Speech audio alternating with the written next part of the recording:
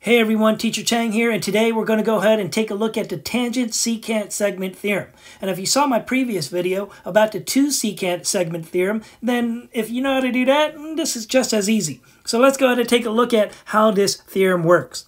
So the tangent secant segment theorem states that if you have a tangent and a secant drawn from a common point outside a circle, then the product of the outer segment and the whole of the secant is equal to the product of the square and the tangent segment. So let's go ahead and take a look at this really quickly. Here we have the tangent and a secant. And the tangent and a secant is going to be drawn from a common point outside our circle. So this point right over here. So A is our tangent and B and C combined are going to be our secant. So it says in this next part, it says the product, which means we're going to multiply, of the outer segment. So the outer segment in our secant is going to be this B. And the whole is going to be the B and the C. So the whole of the secant is the B and the C combined. So here we have our outer piece, which is that B, and the two combined to get our whole secant. That's going to be equal to the product of the square of the tangent. So the product of the square of the tangent. So that means that's our a squared. Okay, so whatever a squared ends up being, well, that's going to equal to b times b plus c. Now, in the two secant segment theorem, it's pretty much our outer segment times the whole. And that's going to equal to the other outer segment times the whole. And this is pretty much the same thing, and I'm going to explain why in our first example. So if we take a look at this this example here, I'm going to look at it kind of like our two tangent secant, our two secant segment theorem, and we're going to go ahead and look at the secant here. So if we take a look at our first secant here, we have our x and our 10. So our x and our 10. That means I'm going to find the product. I'm going to take the outer, which is our 10. Okay, so that's our outer, and multiply it with the whole. Okay, so that's our x plus 10. And then I'm going to make it equal to, now according to this theorem, it's the square of our tangent, or we can look at it as the two secant segment theorem. It's the outer and the whole. So what do I mean by that? Well, if we have our outer, the outer is 18, and the whole is also 18. So if we did 18 times 18, that's the same thing as 18 squared. So that's our tangent squared. So our tangent is our 18 squared. So in the end, it's pretty much the same rule.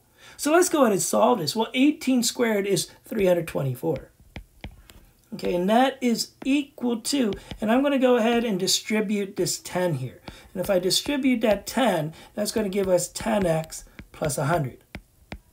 Okay, so now all I got to do is solve for x. So I got to get rid of that 100 on the right. So I subtract 100 on each side.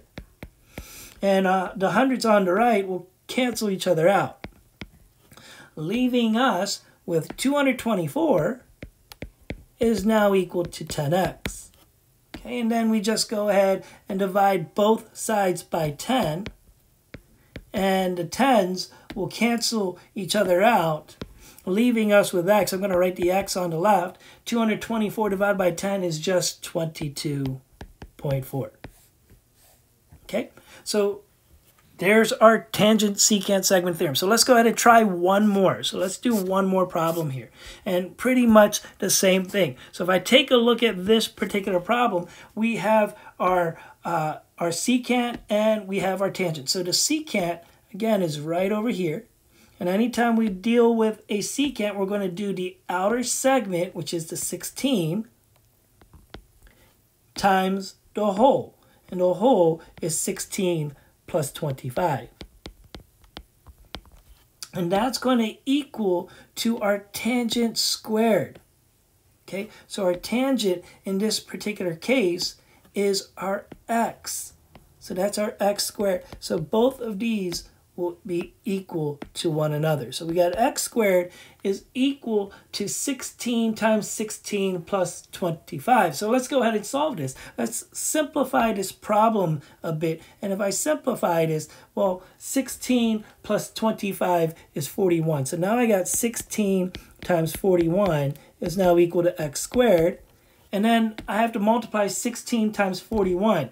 Well, 16 times 41 is 656. So now I got x squared is equal to 656. And now we just got to get rid of our square. So we'll go ahead and square root it. And if you square root it, I'll take my calculator out here. We'll go ahead and square root it. Let me get out of here. So we got 656, and we want to do the square root. So the square root of 656 is going to give us about 25.6. So we'll go ahead and round this. So x is about 25.6. All right, so that's pretty much your tangent secant segment theorem. I hope this helped out. If you have any questions, go ahead and leave a comment. Don't forget to like the video and subscribe. All right, good luck, enjoy, and have fun.